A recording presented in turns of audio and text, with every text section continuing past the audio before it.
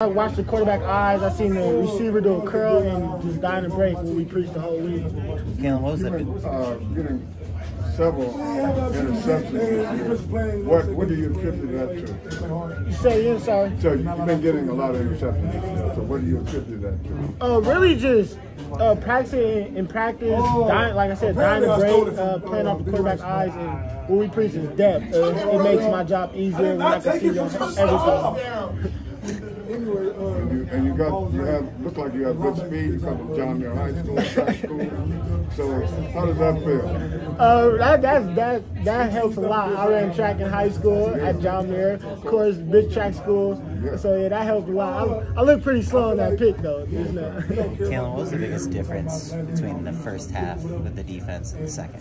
The first half, I feel like we were just going through the motions. And then the second half, I feel like we picked it up and we started playing our game and just started going out there and having fun. I would say that. Was there any message kind of in the locker room about really just play our game. Go out there and do what we do best.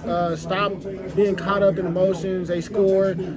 Put that behind us and just go out there and play our game. You guys have a big 3-and-out right after Caleb's first interception of the year. What is kind of the mindset going out there to try to, minimize the damage? Really, we just go out there mindset every time like it's on us. We gotta get the ball back to our offense no matter what happens. If he threw the pick, let's get the ball back to him, and we have faith in him that he's gonna go back and score, and that he did.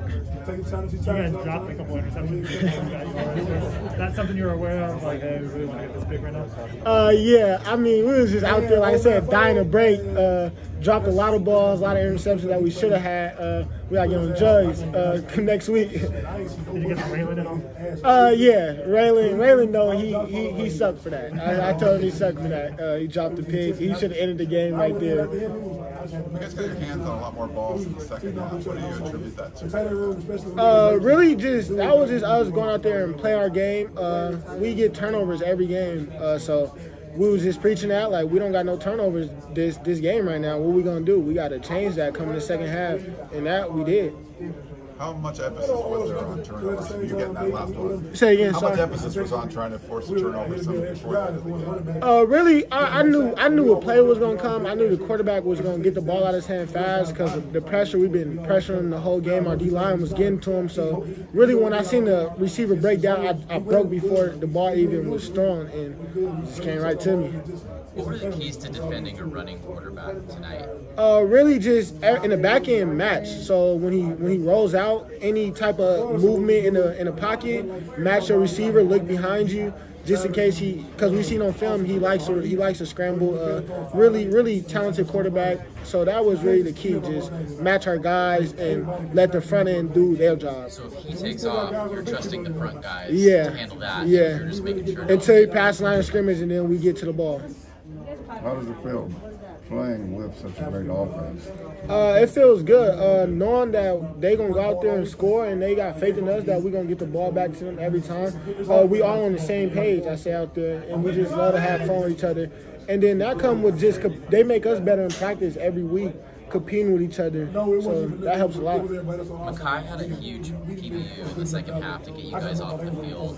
Can you just talk about his play overall and just teams challenging him as often as they do? Makai, a vet out there, one of the older dudes out there. I would say we challenge him just to go out there and be that veteran in the back end, because he's the oldest back there, and we're pretty young in the back end. So we just challenge him to be that captain and be that guy that we know he is. Did you guys do anything different? The wide runs seem to be working really well for you in the first half, and the second half seems like you guys shut that down. I wouldn't say we didn't do nothing different. In the first half, we just had some misalignments, people not in the wrong gaps. So I would say the second half we knew we had to go fix, and we fixed that, and we stopped it. Eric talked about being a little in his own head, playing his former team in that first half, and said he was more aggressive in the second half, and that made you guys more aggressive. Could you feel that change from him on the field? Yeah, I can feel that. In the first half, he said it kind of felt weird to him playing his old school. It was like he was like in practice kind of with them. In that second half, I just told him, like, be the guy that you are, that we know you are, and let's be great.